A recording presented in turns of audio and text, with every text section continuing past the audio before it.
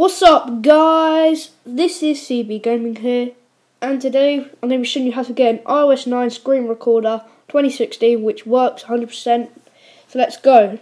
First of all, you will need to get an app called Shoe TV. Now, this isn't the screen recorder, but you need it to.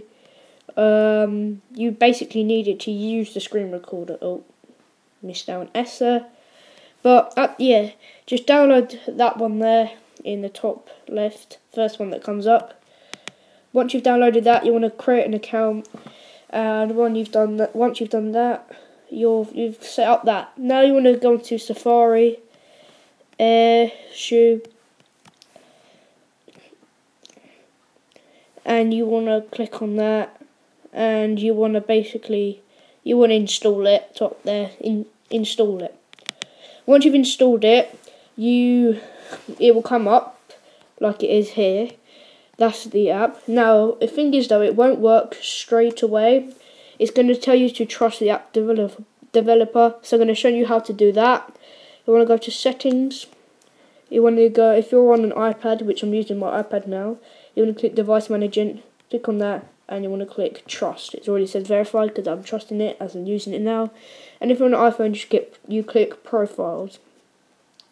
Now, once you've trusted it, you can open the app itself. So first of all, you will need to open it, and it will ask you about, well, I'm recording, so I can't show you at the moment, but it's going to ask you to log into your Shoe TV account. You just click login if you've already got it, and that's that done. And then it's going to ask you for an invitation code.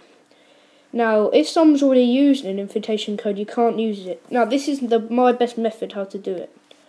You just need to go to Shoe's Twitter. Just go to Shoe's Twitter. And they sometimes on their Twitter page they put up code. I wouldn't do it from like days ago or like even an hour ago really, because people had already taken them.